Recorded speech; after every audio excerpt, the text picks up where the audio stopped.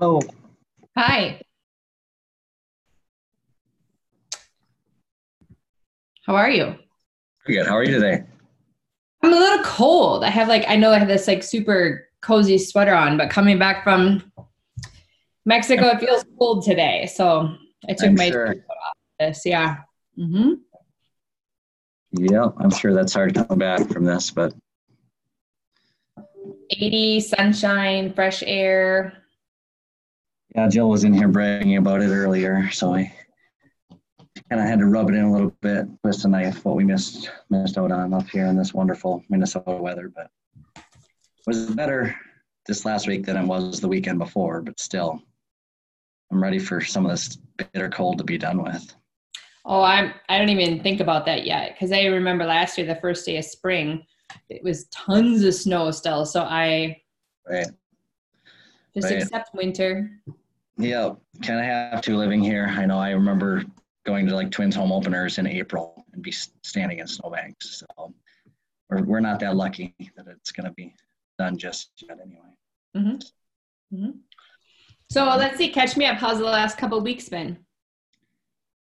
So far, so good. I've been staying pretty busy, I feel like. Um, Last week was a little quieter. I just didn't have any luck at getting any, the call leads. Some of these guys are Yeah. pretty quick. Um, and then the couple that came through that assigned were like some rental things and stuff. So I didn't have anything new. Um, And then I didn't have an open house last weekend either because I was going to do a new listing at Tim's and it sold before the Sold. weekend came. Yeah, so then I didn't have any of that going on the weekend to keep me busy either. So I kind of felt like the 2 weekends prior had been when I was busiest. I'd got a couple leads on the weekends. I don't know if people are less on top of it or doing social things or whatever, but I was able to get a few then and then this last weekend without the open house.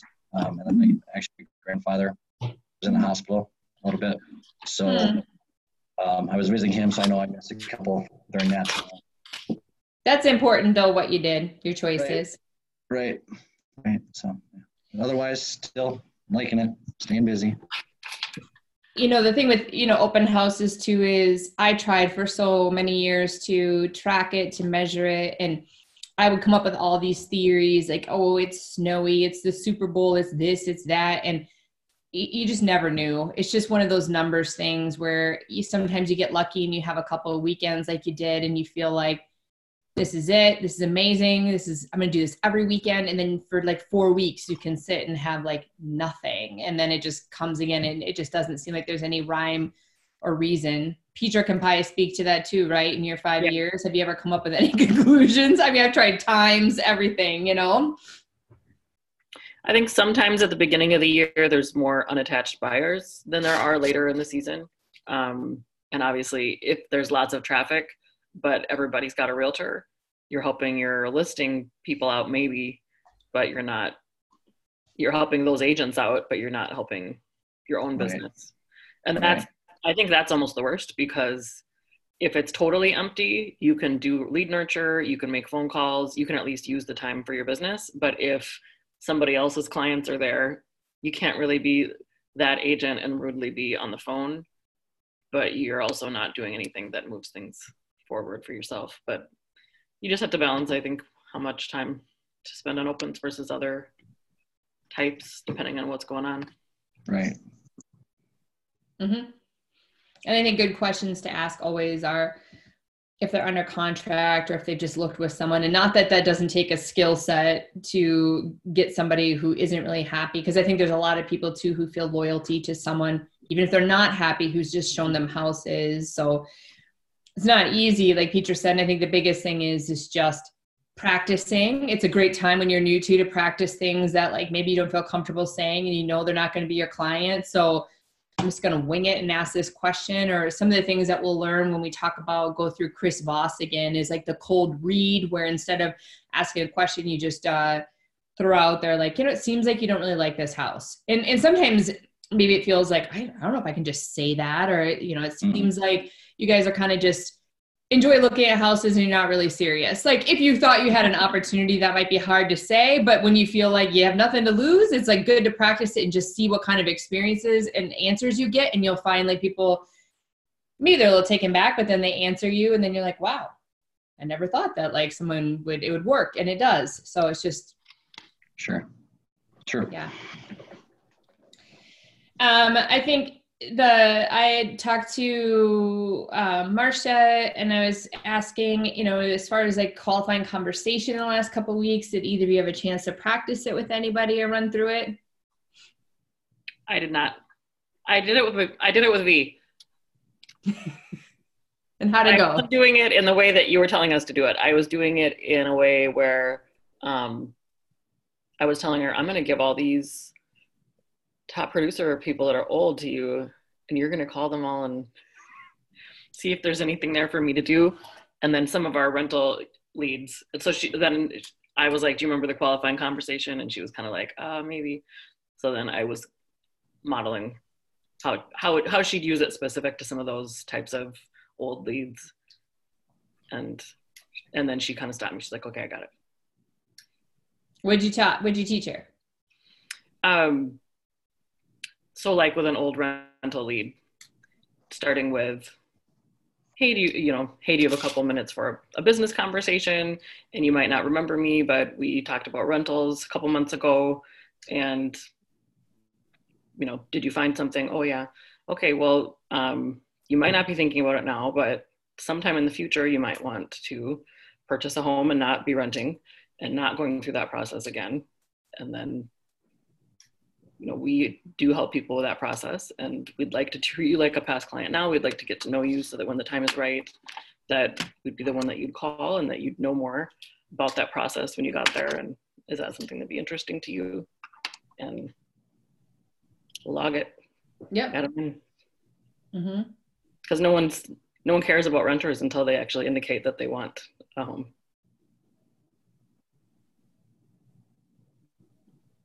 To buy. Yeah.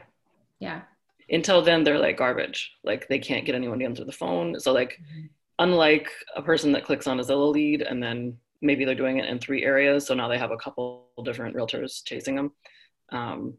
The tenants can't get anybody to talk to them. So it's really unusual and sort of like, wow, someone wants to talk to me. Help me. Yeah. But we wait long enough that they hopefully already found a place and don't try to rope us into showing them rentals. That's the important key. How about, did you have any qualifying conversations with your list, or where are you at with your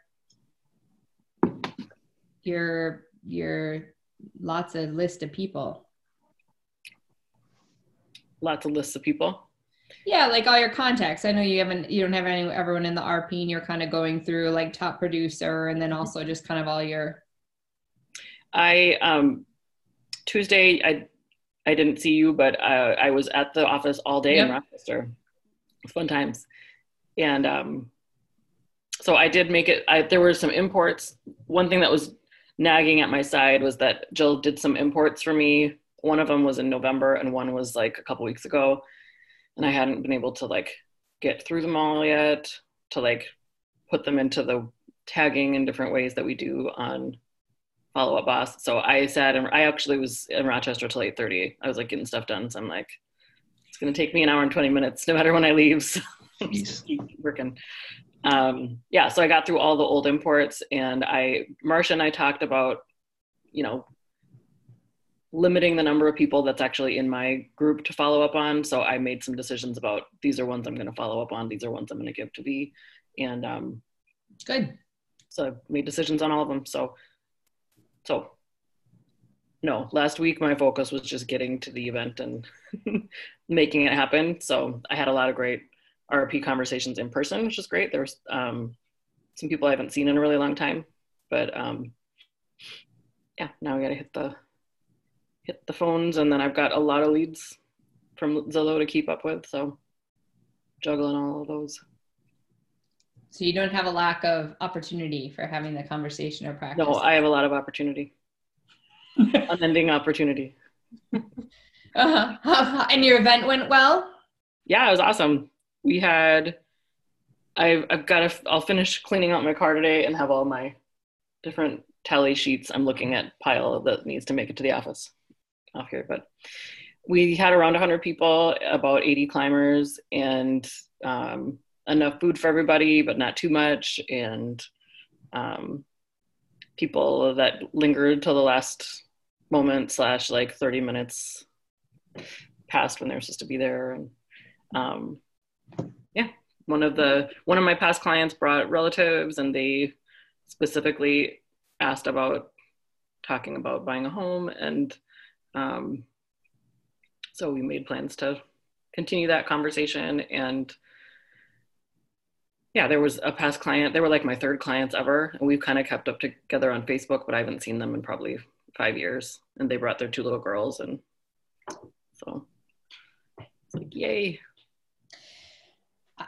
I had a client that, while I was on vacation, reached out. I sold them a house 11 or 13 years ago, and they never come to events. I tried calling them. I tried to do the RP with them and just could never reach them. And I literally had kind of just given up. Like, it was a lost cause, right? So many years ago, we started really doing the RP and having these conversations 3 years ago. So I just thought, like, well, whatever.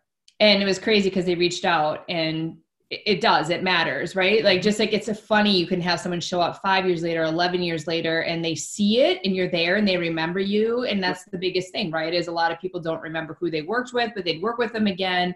And it's just, they all of a sudden feel like, I'm going to go to that event because we need Petra. Now I can show up and talk to her. So that's awesome. Yep. Matt, did you go?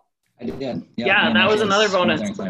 Yep. So yeah, it was great time. And it was fun to get up there and meet a few that I, haven't had an opportunity to connect with. I talked to Rick for quite a while too, and met V and all of them, and it was a great time. So yeah, my kids loved it. Yeah, it was a bonus. So now you're going to copy it and do it yourself, right? I was going to say we'll have to do that. See, maybe even some of the people would want just to go to a different gym. I don't know how many people would come down, but maybe. That climbing community is kind of a strong knit group that a lot of those people do like to do things like that if they're really in. A lot of the people were maybe just there to do something different that they've never experienced before too. But yeah, it was fun. Yeah, that's kind of a cool idea. I think even Roka, a lot of people, I don't know, when you think about, like you said, if it's presented to you as like an invitation, it's paid for, try this. I think people who normally wouldn't climb or feel comfortable going to, I know that's like overwhelming a little bit, right? To go to somewhere and say, the first time we went to Prairie Walls, which was years ago here, it was like scary because I thought, like, we don't know anything about rock climbing, and these are probably rock climbers. And so it probably is something that draws people because maybe they've never done it, or they do it and they like it. And it's like, unless you want a membership, it can be expensive, Yeah. We definitely have people that are like, the parents know that they like it, but I think they know that if their kid only wants to do it for 10 minutes, it's like an expensive experiment. So it's a chance to like experiment on somebody else's buck. But you're thinking like they'll probably like it, but I don't know. So I think for a lot of people, it's like their kid's first exposure to it. Or the other thing that we had on this event that was new was we've always invited our tenants to the events, like our actual property management tenants. But they rarely come to anything. But I think because we specifically called them and invited them, that we actually had like several groups of tenants. And one group, I don't know if she'll ever be a buyer, but at least it's on her mind now. She specifically wanted to know, like, well, why are you doing this? Why, she was happy to come, but I'm like, well, you probably don't want to rent for the rest of your life. So maybe in a couple of years, you're going to call me and we're going to buy you a house. That's what we'd hope. Oh, okay. But the other ones, like, there's like a group of grad students that rent together at this duplex that we manage. So like, they're probably for sure going to buy eventually. And that was when we took over from a different property manager. It was terrible. So they already know they like us because we're not terrible like the other people. And now we invite them to fun things. So that's awesome. Yeah. Super exciting. Matt, did you have any qualifying conversations with anybody? With any clients or customers, me and Jake practiced quite a bit, did some role playing on that and other all kinds of scripts and buyer presentation. We just did a lot of all that this week. So just trying to work out the words and clean it up and so stumble so much over it and cut out all the extra that doesn't need to be there. So now you sent out, that's a crazy phone. You sent out your announcement letter. Yes. And so those people are people you probably need to have that conversation with, follow up, right? Yeah. A lot of them, I did send it to like some of the immediate people around my neighborhood and stuff. So I don't have all of their, phone numbers and stuff like that. But the ones that I do, I should start, going through that. Or, someday I was thinking maybe when the weather's warmer, I would just take a walk and talk to people that way. Ones that I don't have other ways to contact, just to get in front of their face and introduce myself and, kind of just see where they're at and go from there. So. Yeah. And the biggest thing is just to start with your family. Right. Yeah. Because it's just nice to practice on people. That'll give you some feedback or say, oh, I think it sounds good. And then you kind of go to that next year till. Yeah. Get a few under your belt and kind of get comfortable with it. Yep. Okay. And did both of you watch the RP video? Yes. Okay. And the Business Universe video and then qualifying conversation video. Okay. Any takeaways from that? Anything good? I think it'll be exciting this year to kind of start leveraging some of those other people in those different roles. And I've not called it that, like from the Business Universe, the gatekeepers and what's the other one?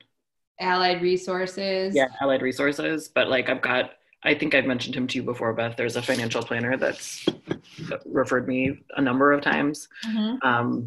I just got an email last night from someone he referred me a year ago, and they're like, hey, we weren't ready when Richard first introduced us, but now we'd like to decide whether to remodel our house or sell it. Can you help us with that?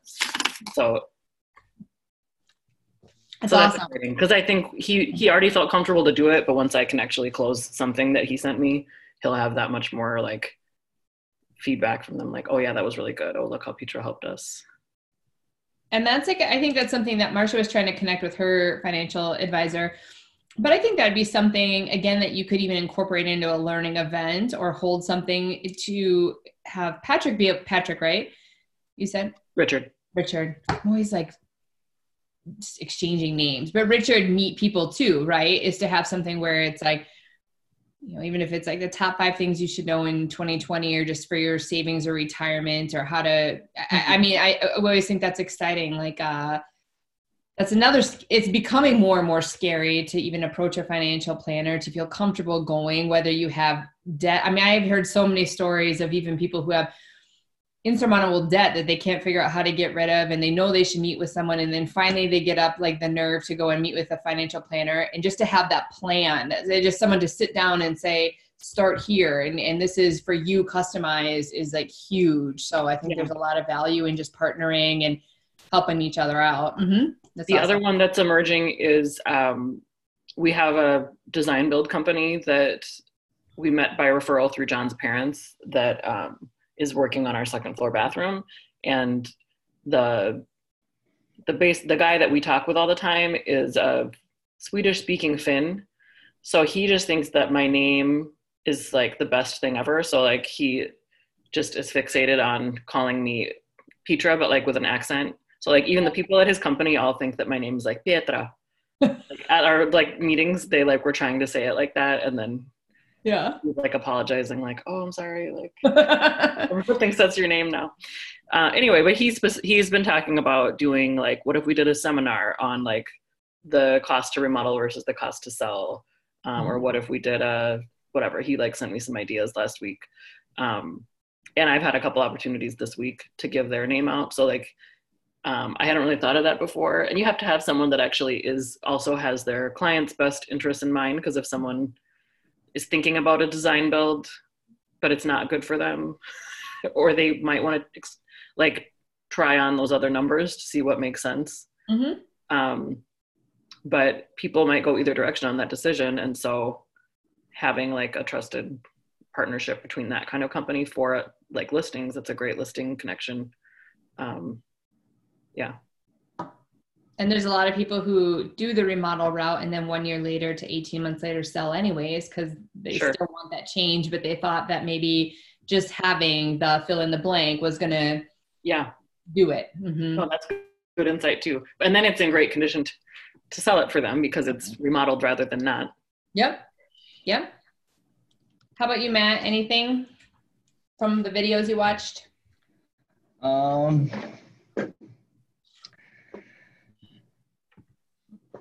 I guess just watching, like the qualifying conversation videos like that one, taking pieces of that and figuring out, what I like best to incorporate mine.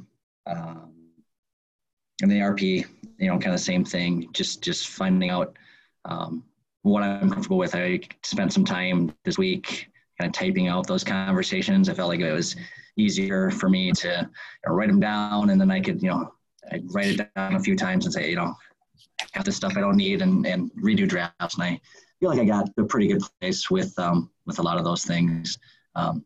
Just kind of taking pieces from there and hearing others do it helps a lot as well.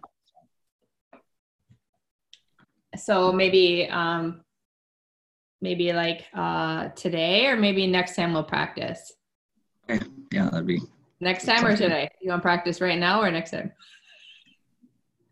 Next time. You want to run through it a couple times with Yeah, I'd like to. I feel like I could do it, but I'd like to, mentally be prepared. I was watching some of the Tom Ferry stuff this morning about like being in that right mindset when you're, start your day and stuff like that. And I think that is something that I really want to focus on, like trying to, when I wake up in the morning, just setting that tone for the day. And I think that will help a lot with this stuff, because it shows through when you're talking to people, that confidence and just that attitude and tone that you set so I'll practice and I'll be ready to impress you next time. Okay. Me too. Okay. Yeah, I think it's good. It's a good one just to, I was reading something as I prepare for this talk I'm going to give at this Remix, whatever, is that Remix? Is that what you call it? Remax? I don't, whatever they're calling it, the thing in the Dells. And it was interesting because I was reading as I'm freaking out about speaking. They were saying, and I do feel like I know this, the co-oping conversation like this, like, I think he was saying it's like 100 repetitions maybe where it's like the happy birthday song, right? Where it's like, you can just sing it. Like you can just say it. It doesn't even matter. And I think that's why the only way you get there is that repetition. I mean, the only reason why I can do what I can do is just the number of times that I've had it. And again, I'm just as this isn't something either I've been doing for 20 years. So I think it's just making the commitment and doing it. And then the more and this is one of my biggest things that I get stuck in, and the last, year I've really tried to overcome is that whole thing of, experience comes from getting into action. So I'm very much like a planner. I want to write it out. I want to think about it. I don't know if I want to say it, but I've learned that the more I just had to say it, screwed up. And then all of a sudden it really becomes your own too. So. Yep. Yeah, it was the video of Tom Ferry that I was watching. It's one of the ones that's on your agenda for today. And he was saying that, other professions, they practice their craft, whatever it is. If it's a pilot or whatever, put in hours and hours of practice. Or a doctor, they don't just the first time out, after they get out of medical school, go and perform some, super complicated procedure. They do a lot of practice right before. And he said it's the same thing, if you're practicing scripts or whatever. He said it just takes putting in the time. And no one was born that way, that they were able to just do it excellently the first time, pick it up and nail it, right? It just takes practicing it. So right. Absolutely true. So today is about lead generation. And so it sounds like even Petra, maybe she isn't so much of a generation, it's going to be conversion and maintaining. Matt may still need some generation. But I mean, I think the biggest thing is, you know, with both anybody is just the ability to have that consistent, and they talk about this in Convert a lot too, which is just kind of one of those truths about real estate. It's the key to having that consistent income and building a real estate practice. No, getting out of that cycle of worrying. Like, you know, whenever year starts, I don't sit and freak out like, oh, I don't know if I'm going to do anything this year. It's like, I know it comes. I know by just doing repetitions and the systems that we have and the RP and my past clients that I will at least make a certain dollar amount every year. And that's kind of the goal, instead of starting every week or every month. Like, I have no idea. I can make zero or I can maybe make some money. So, and I think the biggest thing is just that daily practice of, and it's one of the hardest things, of prospecting, right? Like, even when I did the board behind me, which I need to erase, I mean, it's minimum like 1 to 2 hours a day of kind of building in that lead generation and prospecting. So how do both of you feel, like on a scale of 1 to 10, you'd rate yourself on that daily commitment to following up? To following up for 2 hours, or to following up in general? Well, you could do 2 hours a day. I totally could. That's what I would say. I would say that I'm following up every day, and I'm following up more over the weekend than I was. And just being deliberate about taking some week. It depends partly on my showing activity on Saturday, but if I sit down for an hour on Saturday and even like a couple hours on Sunday afternoon and that's when I do my Zillow touches, just see who hasn't been touched for a while in Zillow, see if the categories are right. So I feel like my weekend patterns are getting pretty good, but now getting from just like some follow-up for 30 to an hour and getting that up to 2 hours would make a big difference. So I would not give myself a 10 on that, but I would say weekend, maybe I give myself an 8, and then during the week, maybe like a 7. Yeah. But I think it's good, even if you're doing 30 minutes a day, just to set a goal of getting to, even if it's 45 minutes or 1 hour. And I think the benefit that you have with V is if it is 2 hours, you definitely have 2 hours of work every day, like a people in your whole big bucket. So I think even if V is doing an hour and you're doing an hour, or, you know, eventually if you get to the point where it's just who's having what conversations, like a filter of, you know, she's going to start here and work with this, and I'm going to do this. And exactly. But that's a good habit. Matt? I feel like for me right now, it's pretty easy to, you know, I don't have a ton of people that, you know, I think some of them I actually have to, can't bug them every day, right? And I gotta, you know, I've been trying to do better about like setting tasks and follow boss and kind of follow along, you know, with that and the different scripts and stuff like that they have planned. So yeah, like I said, at this point, I feel like I don't have too much trouble keeping up. I mean, there's, you know, for my open houses and stuff, the first few weeks I did have a lot of activity. So I, you know, trying to, you know, get all those people in, or anyone that was worth getting into my contacts and, you know, reaching out and doing that stuff. But at least right now, I you know, I don't have 2 hours worth of work, and it hasn't been anything that's overwhelmed me terribly. So you have like 399 people?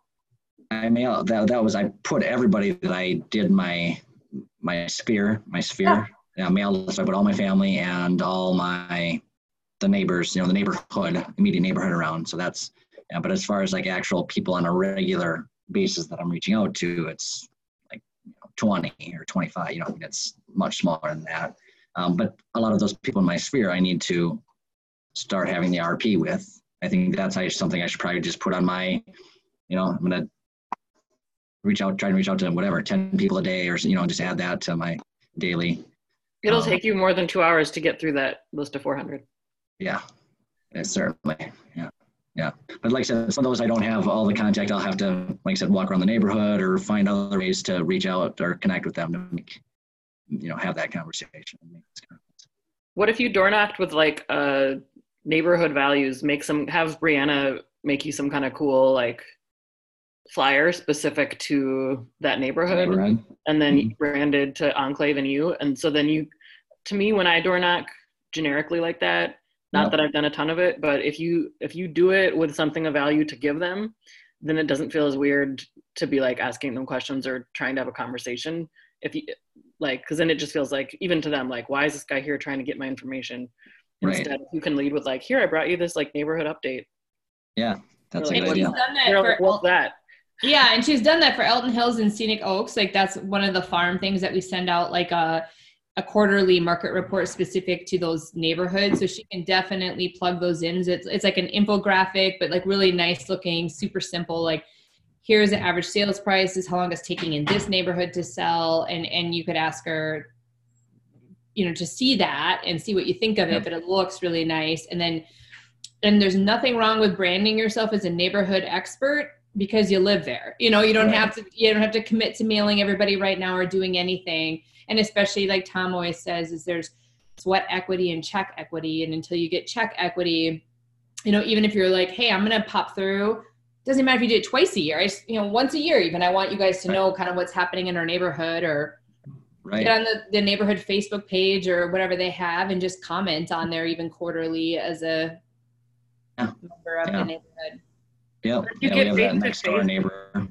What's that? If you got face to face with somebody and they seemed like they were like, oh, thanks, then you could just like take that right into a conversation. Like, I'd love to like send this to you every couple of months.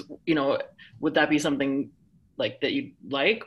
And if they say yes, then like, oh, would you want me to mail it to you or email it to you? We also have these other things going on. Could I keep you informed? You're having a qualifying conversation. Yep, well, hey, who's the person that who provides this to you? I mean, again, modifying it a little bit to like, it's not like if you were to buy or sell in the next year, because then that feels like you're standing at their doorstep and now you just became if you are those feelings a lot of us have, I don't want to be salesy. So then it's like, are you getting this information currently? Is someone providing you this as a homeowner? No, great. I'd love to be the person to do that for you. Hey, can I ask like, and again, whether you feel comfortable or not, like who'd you use, or do you have somebody, or however you want to do that, but you don't have to, again, you can just alter it a little bit to the situation. Right. Yeah, I like that. I think that sounds like some good ideas that we'll have to talk with Brianna and plan on doing that. I think that for me, I've been in this area, even though I'm new in real estate here, I've been in this area a while, so I have, my neighborhood, I do know a lot of people, so it won't be super weird to every door. I mean, I know enough that, it'll be, not always super uncomfortable to kind of get that ball rolling. And then once I get going, I think, that's exactly what I want, is to someday make it a farm. You will. Yeah. Another thing that's big for me is like remembering that a no isn't bad. A no helps me guide my time and resources towards the people that have said yes. And so even if some people say like, no, don't send this to me, like that's freeing you up to make your list of $3.99 shorter, but more focused. And same for me, like as V talks to people, there will be tons of people that say no to her, but then we will flush them down our toilet permanently and not touch them again and not spend our time. And those that say yes, we'll give them more time. And, but it's a mental, like, you kind of have to gear yourself up to hear the no, but like, just remember that it is a good thing. Yep. And I'll just add, like, in 19 years, I had never door knocked ever. And so for the first time last summer, I door knocked my neighborhood because we were having that summer solstice. And so I told everybody I was a real estate agent. I was having a party. And since they lived in the neighborhood, I wanted to invite them too.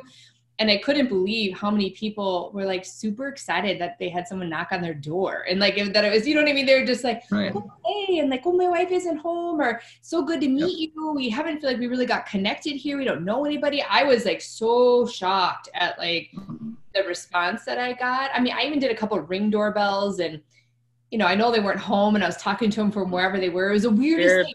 I was just so amazed at like, how receptive people were. And I even got like thank you cards from my neighbors and like, oh, we'd love to come back again. And you're wonderful. I got a lead down the street of somebody who's renting, and they're like, great, now we know somebody that we can call. And so I again, it's just, you got to do it. And even if you wait till it's nice, even if you do a 40-degree day, or nicer when it's cold, like, you know, they answer the door because they're like, who's here? Like, right. You know? Right. Yep. Yeah, no, I think that's a great idea. And when, you know, like you said, it's not really salesy more than anything. You're just kind of offering them something. If it leads to more, great. You know, if it naturally kind of leads to that RP or something like that, another opportunity, that's awesome. But just kind of having it be more of a comfortable, like you said, you were just inviting them to that party. And so it wasn't like you were trying to, you know, sell them anything, just like, hey, you're part of the neighborhood, you know, whatever, I'm having this event. I would think that people would be more receptive to that than to a lot of the normal people that knock on their door, right? And what they're getting, it's not just, so. I think I did about 15 houses, and because I did all sides, like a block, I mean, the whole radius, anyone who I thought would be an earshot. And what was amazing too is how many people, it's just even getting that word out there, right? Like, wow, this guy does this, like my agent didn't do that, or, you know, that's all, it just is like, you're throwing a client appreciation party. I've never been to a party like that. So without even, I haven't worked with any of them. So right. Got to know my neighbors. It was good. Yep. So I think the biggest thing is just, that communication is really important to success, and it's what we do. And the more comfortable you get having those conversations, there is information on the sheet. And I think, I'm going to share, I think this is the one I want. Yeah. All right. So it talks about here, like the lead measures and lag measures. And one of the things that's really important is this is a website you can go to and just watch a little video on the 4DX. It's like an amazing book. Like, it's the 4 disciplines of execution. It's one that Tom did years ago that really changed the way you think about business. But basically what it is like does anyone know, do either of you, before I go on to what's a lead measure and what's a lag measure? I'm generally familiar, but I watched that video. It was just like a 4-minute video I watched. I got their description that the lag is like after the fact, things that you can't change, you know, it's measures of, you know, what happened or results, whether they're good or bad. And the lead is kind of trying to be proactive, figuring out what things you can do to maybe change some of those lag measures. So what are our like leading measures, and what's our lagging measures? Well, our lagging measures are the, you know, statistics. How many, you know, sales do you have on the books? How many, you know, Zillow leads did you get? What did you do with, you know, things like that? Anything that, you know, an after the fact statistic like that. I mean, we have lots of those. And as far as paychecks, yeah. Right. It's the biggest one, yeah. As far as leading ones, a lot of the systems, you know, that I guess that we have in place because of, you know, the experience that, you know, the team has had. And so we found areas where if we, you know, explain this up front, or we, you know, set this expectation, things tend to go smoother, or whatever it may be. You don't have these issues because we already dealt with it or approached it ahead of time, you know, trying to be proactive to achieve the results that we want, have a successful outcome. Mm-hmm. Yeah, I mean, I think the lead measures are the prospecting, the door knocking, the conversations that we have. That's basically it. I mean, I think even in what I do, and you have to just know that, like, if you continue to do that consistently, it will work. It's like you're building this big funnel, and then eventually it turns into lag, or that next step. She's talking to Jake. Yeah.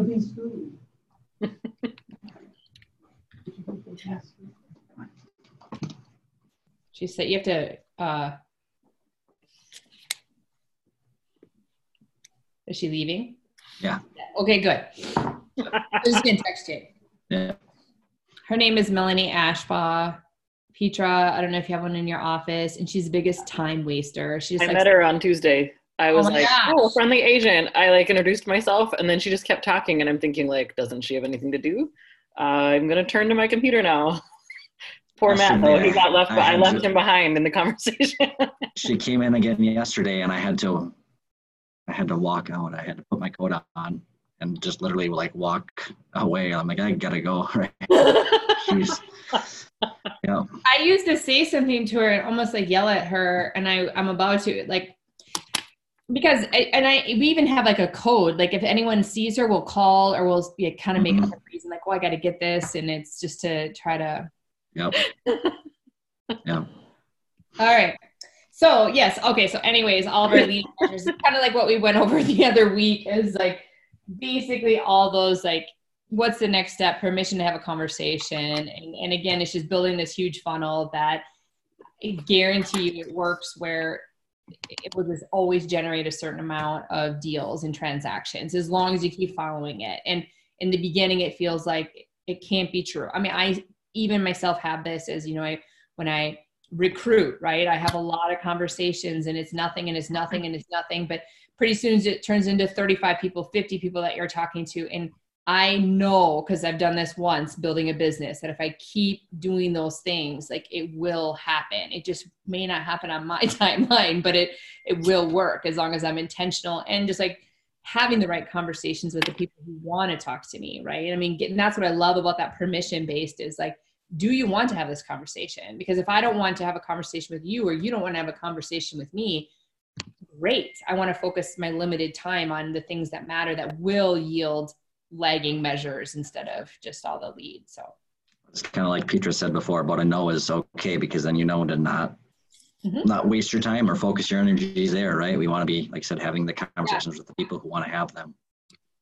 One of the things I love, like Matt James said too, is it's like a dog whistle where, you know, you have who you are as a person, and you're not going to appeal to everybody for whatever reason. You're a man, you're a woman, you're too young, you're too old, you said something, you're too conservative, you're too liberal. It doesn't matter.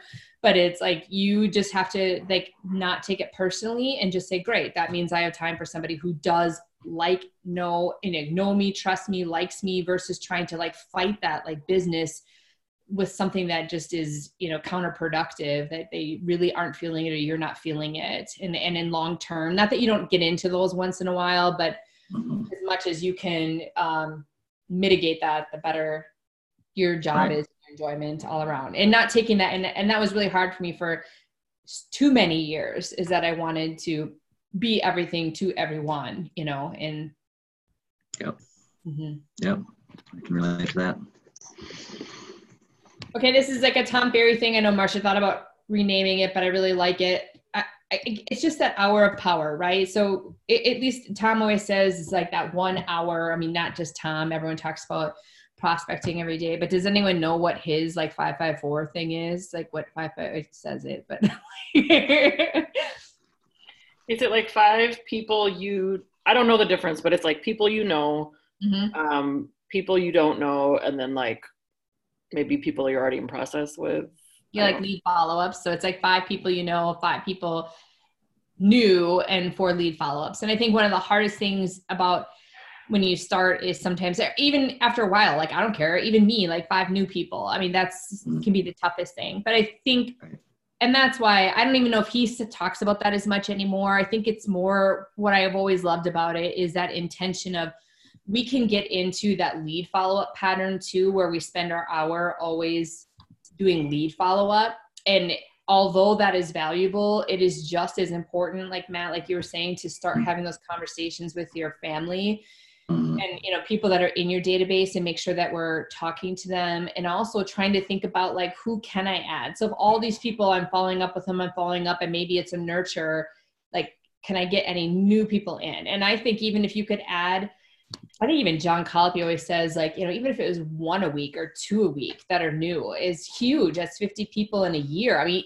a lot of people don't even achieve that. So you know, Tom always is like, he's the 10X guy. So everything is always like, seriously. But I think reality is, even if you focused on 1 a week, you know, I mean, there's someone that, and for you, especially that's something to have in the back of your mind, but you could even spend all your time with the 299 or 399 people, just having those conversations plus a lead follow-up, Right.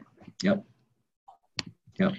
Well, and sometimes I think you are having conversations and you are meeting new people, but even just taking the discipline to formalize it in your mind, maybe the conversation maybe does need to be different and needs to be the qualifying conversation. But sometimes I think you're having a conversation, but just the discipline of like, hey, that friend I had at the party indicated an interest in real estate and basically gave me permission to talk to her about real estate. So even though it wasn't the qualifying conversation, in retrospect, I realized I should like maybe call them back and say, hey, we had that conversation and would you want me to keep in touch with you about real estate, and get the permission and put them in the RP rather than just not remembering and not following up with them. So like you didn't like that in that scenario, you didn't chase them, they came to you, but then do they make it into your system or do you forget about them? Right.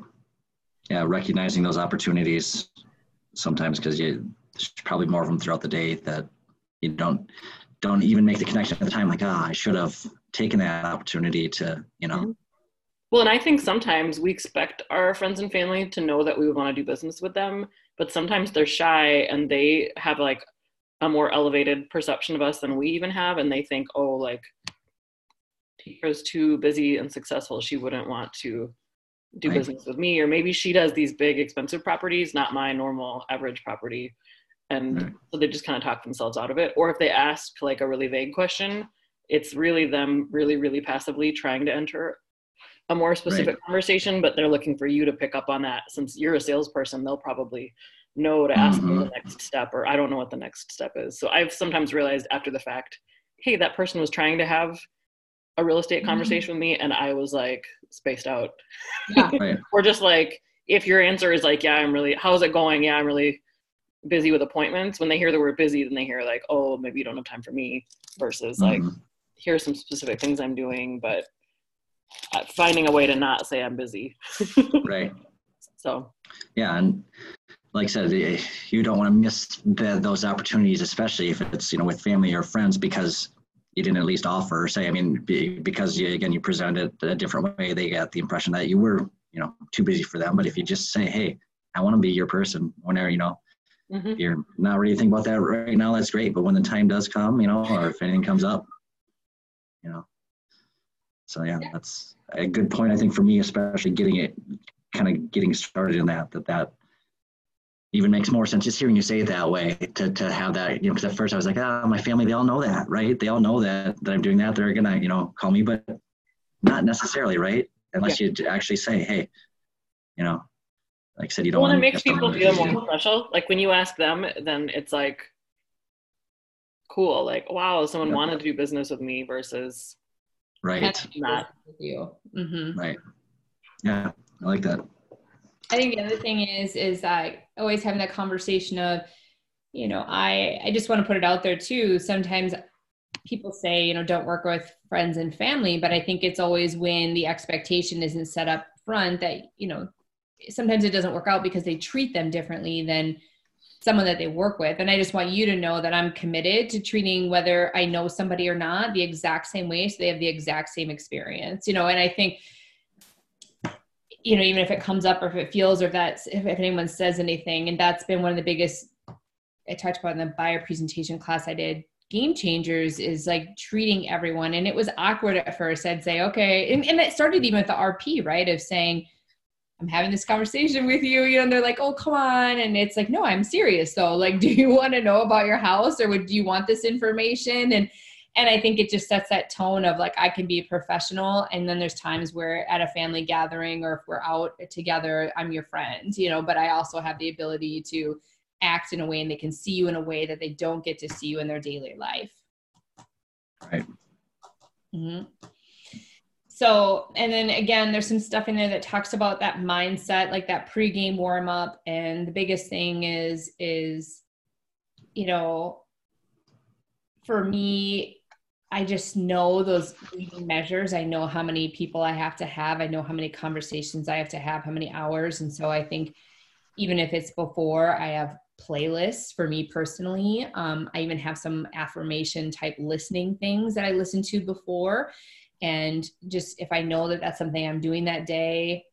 And I like to do, and again, I know too that like, I can't do 2 hours in a row. I just can't, like, it just is too much. Like, so I'd rather do an hour, take a break, and then do an hour later is better for me, twice a day than like 2 hour block. I just ugh, sucks the life out of me. But yeah, all of those things, writing a list of people you want to talk to, anything to help you get in that right mindset of, you know, Tom always used to say too, I love it. Like what was it? They're home, they're happy, they want to talk to me. They're home, they're happy, you know, or, you know, just even pick up the phone, because you said how many people you start out and you're like, dial the phone and you're like, oh, please don't pick up, please don't pick up, please don't pick up, you know?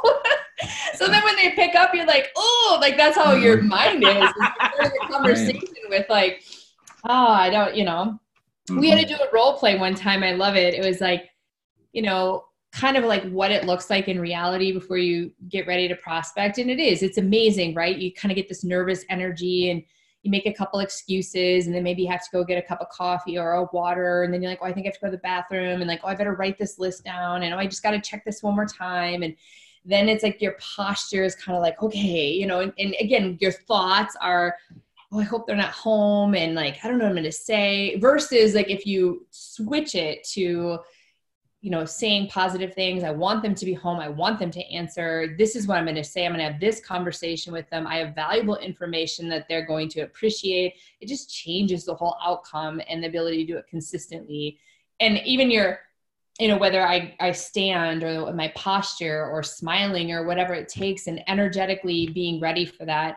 But it's so funny that we have to do that. And he always talked about, like, he was crazy. Like, he would sit and be like, $100 bills, like flying out of your pocket, like, like all over. And he would talk about just like in the office, he would watch Star Wars on his computer, and he'd sit and like do like, you know, he was like, had the Jedi, and then he'd get on the phone. I mean, but and again, I've never gone to that extreme, but I also think it really matters. I've been with him behind stage, and it's really crazy. He's got a trampoline backstage before he goes up on the stage, and he like jumps on the trampoline and just gets like super psyched up before he goes out. And it's just, you know, again, all that energy, or people are attracted to it, right? I mean, it's like positive. It's, you know, something you want to be around. And it sounds really silly, but it's no different than, I'm sure, a surgeon, unless they've done something a million times, right? They probably prep and like, what kind of surgery, where's this at? They're reviewing the case. I mean, it's just all that stuff that we do in preparation to make it a success.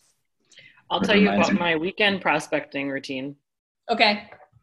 So I get a glass of wine, and maybe I put music on, and because most of the weekend stuff is like texting and emails, but if they call, I'm ready to talk to them. Mm-hmm. But then that's something I look forward to, like, oh, I'm gonna have my relaxing like prospecting time on the couch, and I can do that for 2 hours. I can. But what you're saying in the office with the calls, I can't do that 2 hours in a row. But yeah, then it's like a good association for me. Like, oh, it'll be relaxing, and I'll get this work done, and then I'll feel really good going into the week that everything's categorized right. And I always get a few no's, like on the Zillow leads, like, yeah, I didn't contact you because I don't want you to talk to me anymore. But then I'm just like, great, recategorize. But you know, there's old ones that are like, oh yeah, I am looking, and then I'm excited. Like, oh good, I've got like some new ones that I had forgotten about that now I can refocus on. And yeah. I love that. Like at night too, that's one of my favorite things. At night is my email, text lead gen time. And I love it too. It's like my favorite things to do after dinner, because I spend a lot of time I do work from a desk like in the day, but I love, like, that's what I look forward to at night, is like, I'm going to get my laptop. I'm going to sit on the couch. Like you said, sometimes if it's a glass of wine or not, and put the fireplace on, and that's what I'm going to do for an hour. My kids are a little bit older than yours, Matt, where it's like, then they're usually up doing homework or doing their thing too. Right. And it's kind of like, or if they do their homework, we're all sitting there doing our work. And it's like, I know my cutoff is 8:00, and I kind of actually look forward to it. I just think it's like I go to bed every night yeah, I sleep well because it just feels like you said, Petra, for you on the weekend, just that I kind of touched base with everyone I wanted to and got some emails out, and then they're going to be there for me the next day. So, do you have a routine yet?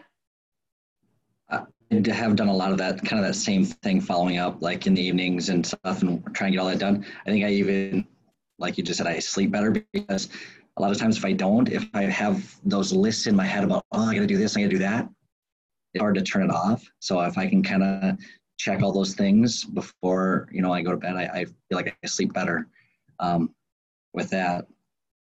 And then, as far as like you talked about like Tom and Petra, you guys' routines, how you kind of put yourself in the right mindset. I mean, that reminds me of sports, same thing, like, before we go out for a game or whatever, you're playing some music that gets you pumped up and, just to get your, mind right. And just kind of the same thing, just getting that energy, like you said, he's jumping on a trampoline or whatever, just so your blood's pumping and you're just, you're like, you're ready to go rather than having the opposite posture and whatever. I mean, one of his videos that I watched, he kind of said just exactly that, if your posture is the opposite of that, people can hear that, whether it's on the phone or, whatever, they don't want to talk to you. In fact, Petra, we listened to a Zillow call of yours yesterday. Marsha told me that. I was like, oh. It was excellent. We could hear, it was excellent. And it was pretty recent, I think, just within the last few days or a week. Yeah. And that was exactly what we could hear through the call. From the minute you answered it till the minute you hung up with the guy. And I think he was pretty excited and stuff just because of the tone that you set, from the minute you picked it up. And it was a good lesson to remember because I think, a lot of times, like you said, when you get on the phone, if you're like, oh, please don't answer, you definitely don't have that attitude. When they do pick up, right, you don't have that tone set. So just trying to make sure that you do it no matter when or where, you're talking with them. He wanted so much to he wanted to give information out and he wanted to be directed. And I think the main thing for me was like catching that right away rather than just trying to direct him into setting up a showing. And like, right. Once I realized that, it was like, he wants to tell me a bunch of stuff. So I'm just taking notes and like, making sure I respond often enough that he knows I'm still there. Cause he had a lot to say. Yeah, he did. Yeah. And, but yeah, that was kind of part of it for me, was like, oh, I'm excited. This guy like wants to connect. I could tell this is the first conversation that he's had with someone. Like, have you been on the Convert calls with Matt? The Convert ones that Convert. Yeah. He talks about like, these people, like we kind of assume that they don't really want to talk to us, but like, if it's literally their first time, they maybe were researching for like months and they finally decide to talk to someone, like, right. If we can be there for that call in that way, like they want to have a good experience, they're excited. Well, that was kind of, Marsha said that, when they click that button to actually call someone, they probably are a little excited. Like you said, a lot of times it's the first time that they're actually finally feeling confident enough to do that. And it is kind of a little exciting moment for them, at least to some extent. And so to, like I said, recognize that and kind of, keep it that way for them, set that tone rather than just right to business and, whatever it's, I think is, like I said, you handled it really well. And it was a good lesson for me as far as how I should, think about it every time I pick up that phone and talk to people. So. I like Jake tells this story. I have to ask Jake. I don't remember. It was super fun because I sold him his house and he was talking about like how scared he was, and he was a salesperson, but to actually call, and I can't imagine today too. I know even something that costs much, much less, like how scary it is to push the button, right? Like when you know that like someone's going to be talking to you, and just think about how you feel. It's like, oh, they're going to reach out to me or they're going to call me. And like, you're nervous about being sold to, and you just have maybe a question, or you just want an answer, or you just want to know what's next. And it's tough, right? When people are pushed to doing that. So I think there's some other, Tom Ferry videos that are kind of fun. It sounds like you guys kind of watched them, but I think the biggest thing, and just like the convert, like Matt all this, you know, and things that are important is just, you know, we're building business by building people and just wanting to build up people that we work with. And it is an investment in people, and making an investment in people is what makes you successful in this business. Is, I think people can tell.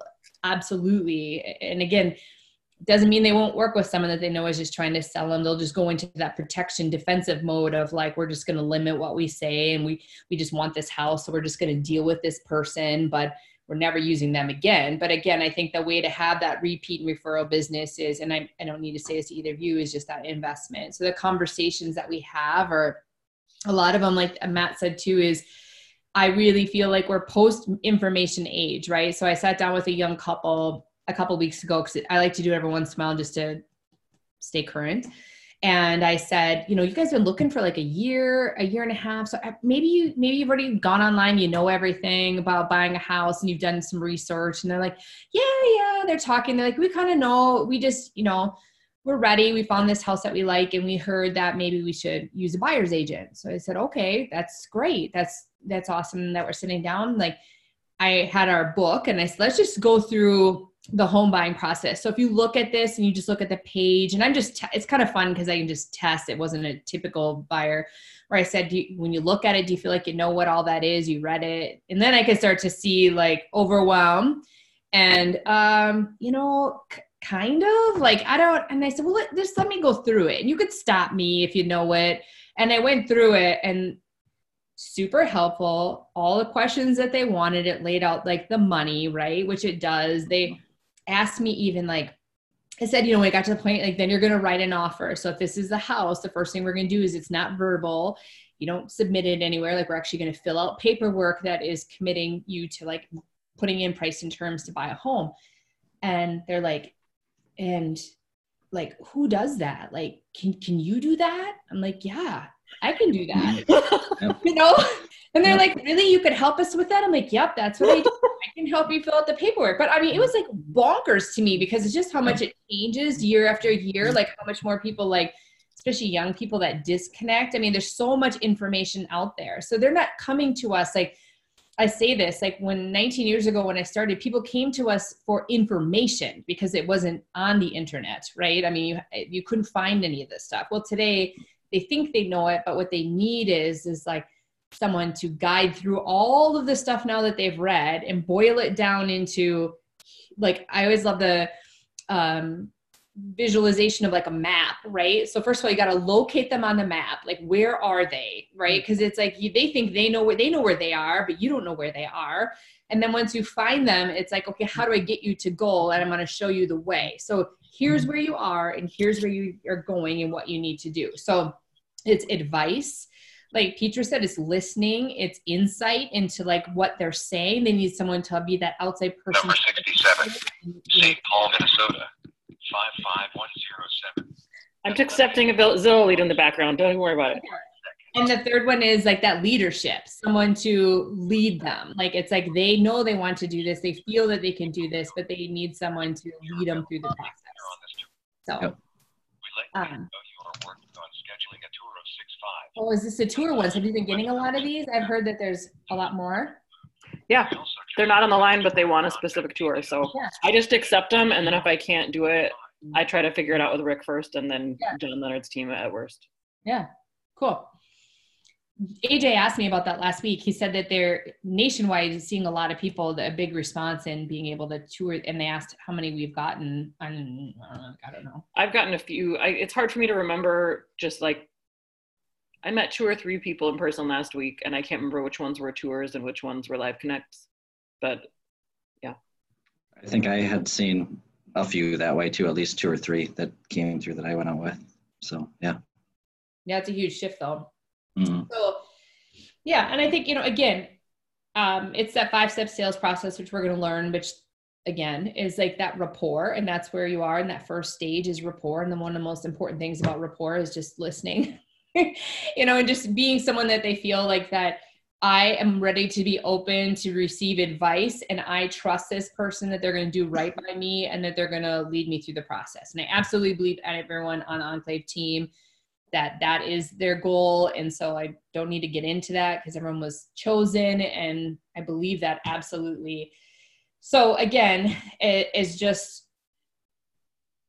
the one thing I think is cool too, that as an agent, like kind of that next step and that next level, and I see this, especially when people get experience, is they start having all these beliefs, and they have different perspectives because of things they've experienced. They start putting people into boxes, and they start like, making decisions of what's best for them and what they should do. And I think it's, the best thing is if you can try to stay as much as possible in the beginning, especially to being open and not predetermining like, oh, this person isn't going to buy, or this person is going to do this, or this person should do that, because I just think you're pigeonholing people and limiting it versus just staying open and letting them guide. And that's a great thing. It takes a lot less energy, like to not have to control it all yourself, is just to be there as like someone who can listen and guide them. It's kind of a really fun job, instead of feeling like somehow you have to like tell them, or assigned yourself. So many agents assign themselves to be like the control freak, and like, I want to control you, and I'm going to tell you how it's going to be and who you're going to work with and what it's going to look like. And I just think it's, something that I don't think the consumer wants, especially going forward. You can still have value without having to control it, and absolutely you're more appreciated when they get to kind of call the shots, and you're there as like a leader to just kind of encourage, listen, guide, and take them through the process. Did you agree with that? I think that's a good lesson in all life. I think that it is, not prejudge or think that what someone else wants, or that you know better, right? To let them kind of guide that part, but otherwise you're there along the way to just, assist, and advise in whatever you can to help them get to the finish line, wherever they set that to be, When I was in the Twin Cities last week, I taught 2 classes, one in Woodbury, one in Edina. Both of them had an agent that it was really cool, that was experienced, like been around same as me, like 20 years, making Platinum Club, like selling, decent amount of real estate. One was more than that, Chairman's or Titan, I don't know. But, one of them, he was just having a tough time. I think that pigeonholing and thinking like he knew what everyone should do, and also not feeling comfortable with prices, because in South Minneapolis, he couldn't get over what houses sold for 20 years ago and what they sell today. And he doesn't know if he feels right, but he's getting killed by like new agents, because to them, they don't know any different. And they just think like, well, that's the price, but we had a great conversation about like, I've been there and I've been through that. And when I started, I said that was the same thing. Like, I remember like my dad and all his counterparts, and they were talking about how they couldn't believe these houses were going for $100,000. And I just thought like, they're like 100,000. Like that's like the bottom of the market. And they couldn't believe that someone would ever pay 100. And I just thought they were so antiquated. I was just like, oh, you guys are just old fashioned and kind of silly.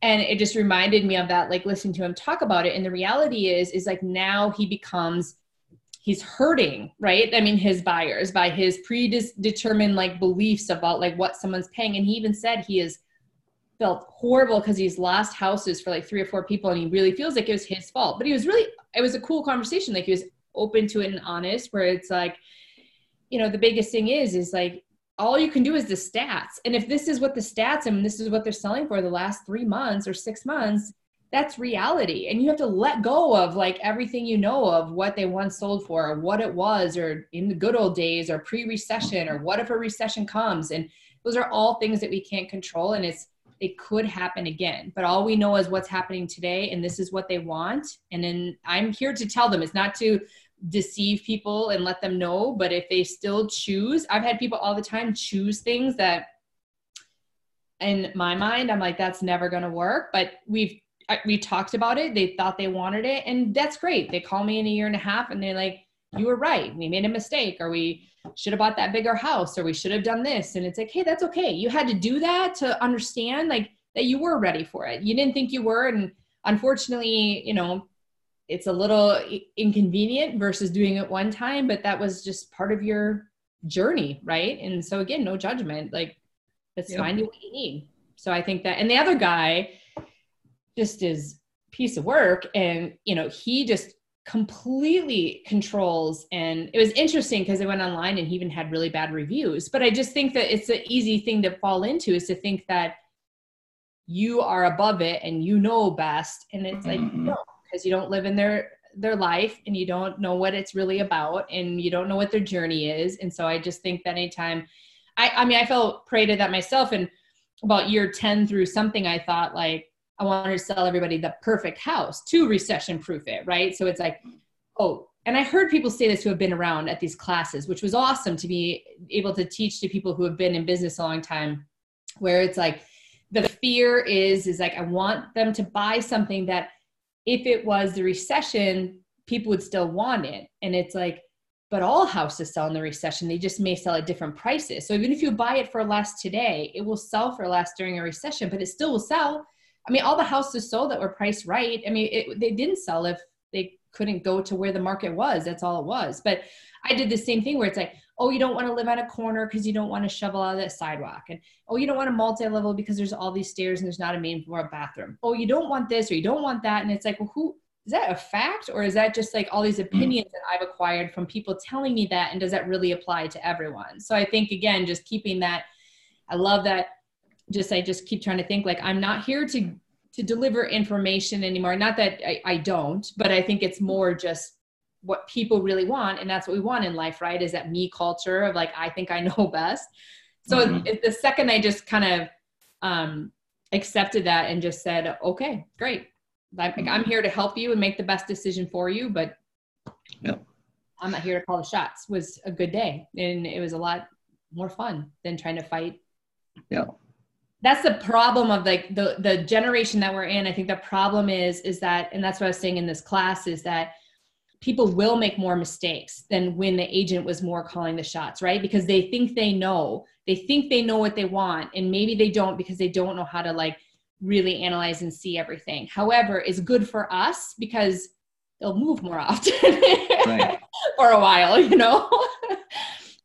Do you think it's easier for them to swallow a mistake too if they're the ones who made the decision versus if they feel like you guided them incorrectly or led them to where they didn't want to be? If they felt like, you pushed them into something they didn't want, that's why the people have bad reviews and get bad mouth and things like that. But if they feel like they did it, they're like, yeah, she even kind of warned us a little bit. She still let us make our own decision. But you know what? Now maybe we learned from that and they want to come back and maybe get some of that good advice that you gave them the last time, right? Yeah. So I think it's, in general, a lot easier for people to accept the things if it was, they feel like they're the ones who made that decision. I had a broker for them years ago who taught me, I always used to use language like we are going to buy a house, we are going to go out showing, when we make an offer, when we, and he warned me, this is like years ago, he said, it is not you, like it is them. They need to own every decision and everything that they do. It doesn't mean you're not there to guide them, but it is, you are going to write an offer. You are making this decision. You are telling me you want this. This is your loan officer. I'm here to do this for you, but it is you. And it's just such a difference because I've never had transaction fixes like some people have. I really do feel like it's a big thing to my repeat and referral. And again, I do not push it to the point either where, like my most recent example, I just gently said, like, right, it's just asking good questions. A great question or a good question is better than a great answer. Just like, do you think that this house is large enough? If your family comes back from Ecuador, if you have any more children, do you feel like this is going to be enough? Soledad, you're saying that the closet is already kind of small, and you're having a tough time with that. Are you going to feel like there's no way to remodel this, right? We can see like it cannot be altered. And that's all I did, but they still said, yeah, we'll be okay. We'll be okay. We'll be okay. And then they weren't, but it's not also getting to the point where it's like, I told you so. And so that people can come back and say, oh, you asked us this and we kind of knew we should have paid more attention, but we really thought that, we wanted to stay in this price range. Cause that is the difference, is they're at home having conversations about the one or two things that really matter. So in that situation, it was when you live in a $300,000 house and you're going to a, $5 $550,000 house that feels already scary, but it's more comfortable versus going up to a $700,000 house, right? And I've had 2 people this last year that they weren't ready to go to that $700 or $1 million house, even though they could afford it, but it just felt like too big of a jump. And I think that's okay. Some people can do it. And sometimes you got to take that step in the middle to know, like, okay, maybe we should have, but now we're ready, you know, that's okay. So I think it's a huge difference. I think that depending on the integrity of the person, it's not like we're 100% guaranteed that they won't blame things on us, but all we can do is control ourselves. Mm-hmm. I had some clients that would not write good offers. And I think the big issue was, I think there were 2 issues. One is they never saw the house that they really wanted. So they were writing bad offers because they didn't really want the houses. But then the second was they just weren't being honest with themselves about the fact that, I don't know if they weren't ready or they didn't, there was something in there where I was doing exactly what they told me and we weren't getting it. And I was telling them, this offer will not get you the house, but I will write the offer you're telling me. And they're like, that's okay. This is all we feel comfortable writing. And then at the end of the summer, Rick got them under contract on something and we had a person contingent to buy their home and they pulled the plug on it. And then a month later, sent me a note like, oh, we decided to go another direction with a different agent. And I said, you know, tell me more about that. And then basically they were blaming me that I didn't, basically blaming me for taking time off with the kids and that because Rick was inexperienced, that's why it didn't work. And that just wasn't true. The ones we didn't get were because they were writing crappy offers that we did exactly as they told us. And then the one that we got was where they finally got serious and we got them one on the first serious offer they wrote. And then they decided to pull the plug. So, but I think that I can't fix somebody else not being honest even with themselves. Like they've got bigger issues. So it's a heartburn, but. And it's really hard for people, most people really, their tolerance for confrontation or being wrong is like next to nothing. So in that situation, now they have to come back and be wrong because they wrote an offer, now they don't want it. And I think to overcome that, a lot of times they're going to find whatever scapegoat they can, but it really had to do with, that's uncomfortable to feel like, wow, think about how many times I've talked to people where they're like, oh my gosh, we just feel so bad because we haven't bought anything. And it's been, especially when you get in those upper price ranges, they're looking for these like perfect houses. So they're like, it's been like 3 years. And I'm like, I don't care. Okay. So just stop right now. Cause it's like, again, let's think that it has been 3 years. And so, I would like to see you get the house and I would like you to see you have it happen. And I'm okay if it takes 4 or 5 years and you're not an inconvenience. So I don't want you to stop calling me. I don't want you to think you have to call somebody else. I don't want you to feel bad. Because if it is bad and if I have an issue with it, like, I'll tell you that. But it's like, I don't. So let's keep moving forward. But I think that, again, even as simple as like, we haven't performed yet and what we feel like now we've wasted their time. The mentality is like, well, we'll just go with somebody else because that's easier than just like telling Beth we feel kind of bad that we've taken so long. Like that's the mentality out there. It's like, that's an easier decision is just to disappear and go use somebody else than like, continue to bother you. Right. They're eliminating that confrontation. Like you said, they have zero. What can we do to just avoid that entirely? Just dip and go somewhere else. It's always easier to, back to Peter's thing too, just to blame someone else, right? It's a hard thing to admit you were wrong or you made a mistake or, whatever, you made a bad decision. If there's a way that they can not even think about that, that a lot of times people will choose that path and there's not a lot you can do about that other than, like you said, just kind of explaining, laying it up front. Like, I don't have issues with this. It doesn't matter to me how long it takes or, whatever. I mean, with Peter's one, there probably was nothing that she could have said in that case that maybe would have changed that outcome. But no, they just didn't like where it was going. And who knows, maybe they didn't have, who knows if with Rick but they just want to blame it. They just, because then it just feels like I don't have to accept blame. It can be her fault and you can move on guilt-free, which is what the majority of people in life for years want to do, not accept responsibility. That's not, So I think, like we said, the biggest thing is just creating value and goodwill in every conversation. And I do think so many people are just so overwhelmed by messaging. I mean, you can't even probably imagine, like, if they go on real estate websites, how many emails they're receiving on a daily basis all of a sudden. Like, it's like, you know, when you go to a store and then you have to give them your email. And even if you uncheck, like, I don't want your stuff, and then all of a sudden you start getting things, and that's overwhelming. So you can imagine, like, all these houses and people trying to call you, and it just starts to feel like really terrible. So again, if you can just be that peaceful person that listens and is just, you know, there to take them to the next point. And I think is that, you know, breakthrough is just to kind of entertain, inform, delight, listen, just kind of, they're high priority, they're highly valued. I mean, it's just really simplistic things that a lot of people don't do that makes you win. I remember even in the recession, I had so many years of success, and they would say I was the only person out of 6 people that came out that said, like, you know what, I think we can sell your house. Like, it's going to be tough, but you know what, I know we can. It just depends on if you're going to want to do what it takes. And they said they couldn't even believe I got so much business by just saying that, versus the majority of people came out and were like, oh, the market's terrible. Like, you don't want to sell your house. It's like, well, they did. And nobody believed that it was even possible. So even just belief that it's possible is sometimes as like simple as it can be, just to believe that they can do it, you know? Well, for those others, you know, they didn't want to set the expectations too high, because in their mind, it was difficult, and, you know, if they failed, then they set the expectation pretty low, right?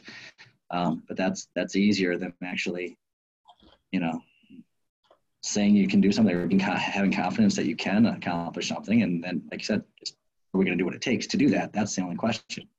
Like you said, in the recession, things still sold. It was just, were you willing to do what it takes to sell it? You know? Yeah.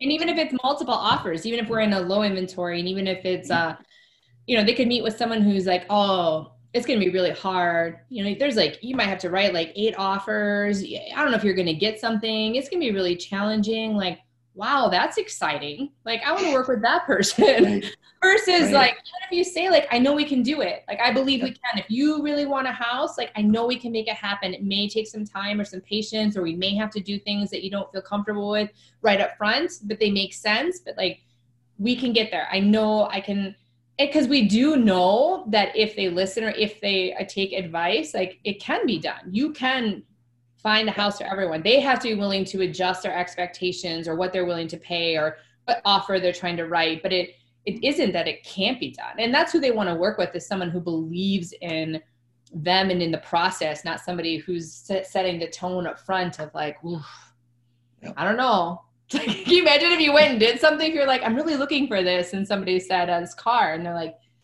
I don't know if I can do it. I don't know if I can find that. And somebody else is like, hey, I know it's gonna be really tough, but I think I could locate one for you. I mean, which person are you going to work with, right? Right.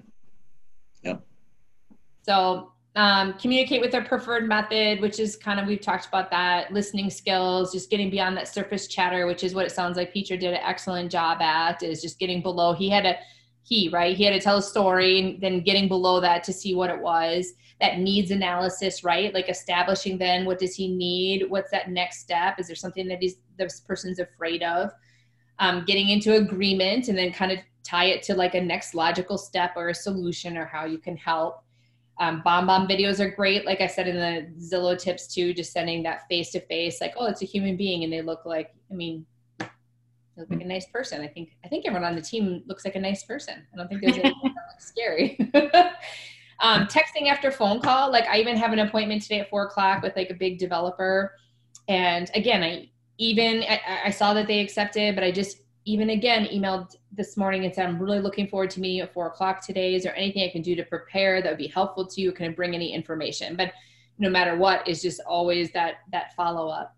Does anyone, and I know it's there, but remember the relationship portfolio stats? How many people to one transaction? It's either 1 to 9 or 1 to 10. I feel like I've seen it both ways.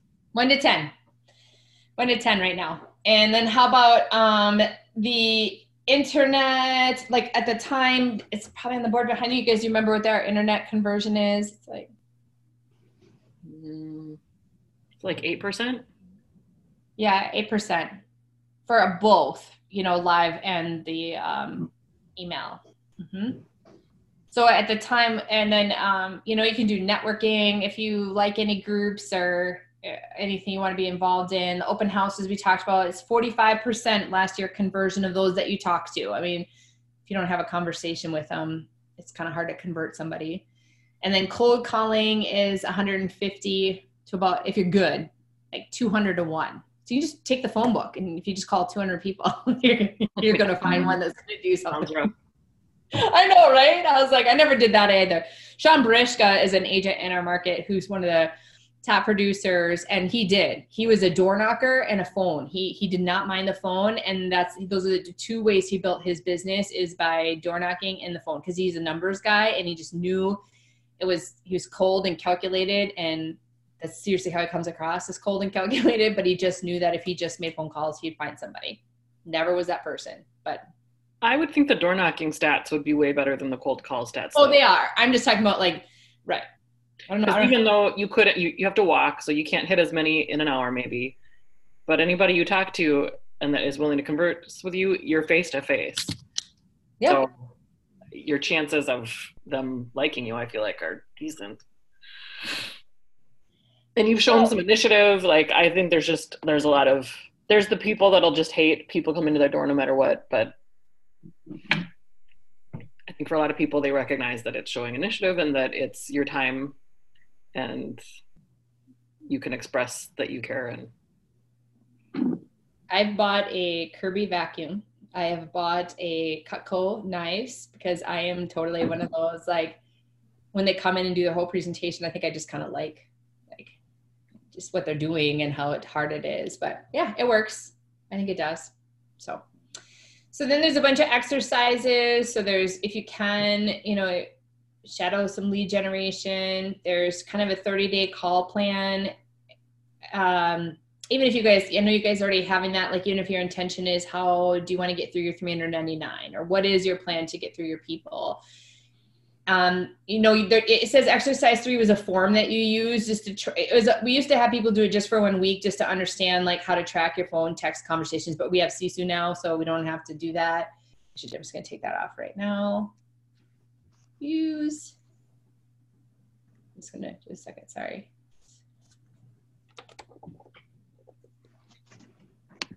Sisu is still trying to figure me out, but once they figure me out, my stats are going to just blow up. Let's see, the weekly accountability form, that's gone. I gotta fix this.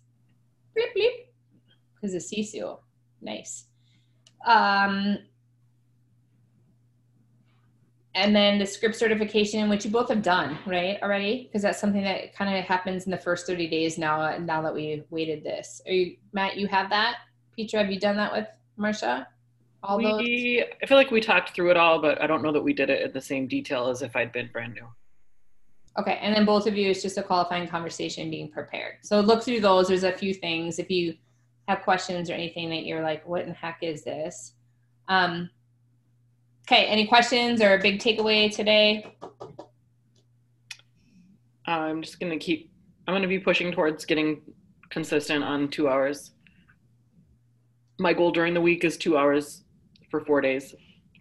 Mm-hmm. And then on the weekend, it's going to depend, but I've been doing 1 or 2 sessions of, especially the Zillow, on the weekend.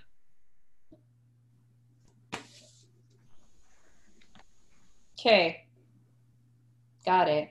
Matt? I guess my plan would be to start having those RP conversations with family and friends, people, close ones, and then making a plan for getting through the rest. How I'm going to, talking with Bree about maybe putting something together and just go walk through the neighborhood someday, and at least coming up with a plan to do that. Yes, it's good to get in these habits now when you have time, because you have the time, and then when it becomes a habit and you see like it's a good thing, you're likely to continue it. And when life gets a little more busy, like Jonah kind of got in at a weird time where people were leaving, everyone was busy. He just sucked up all this Zillow and got himself really busy and then never really established some of these things. And it's really hard to go back and do them because then it just starts to be like, I'm just going to do this. But it's good to go out and see, wow, I can like earn business in other ways than just, you know, waiting for the phone to ring. It's empowering. I think. And sometimes it's kind of, you just got to go at it with it. It's like a learning, it's a growth thing. It's a skill thing. You're learning. I mean, you're just going to get so much out of it by practicing in the long run. And then it just makes you more effective when you get those calls. Yeah. So, yeah. All right. I'll see you next week, Matt. I'll see you tomorrow night. Are you getting super dressy? I heard quite a few people are like really dressy. I will choose from the dressy dresses in my closet. I'm not buying anything. You have dressy dressies? I don't have dressy dressies. Well, not extremely. I'm just saying, like, from what I have, I will choose something, and I will remember what I wore to the last event and not wear that. You can wear it. I wouldn't even remember. I don't even remember. It's true, but I mean, yeah. I have a red dress and a black dress that I'll probably be choosing from. It's a short answer, but yeah. Okay. I'll see you tomorrow night. Bye. I love that. Bye. I haven't seen that in a while. I like that. Okay. Bye, guys.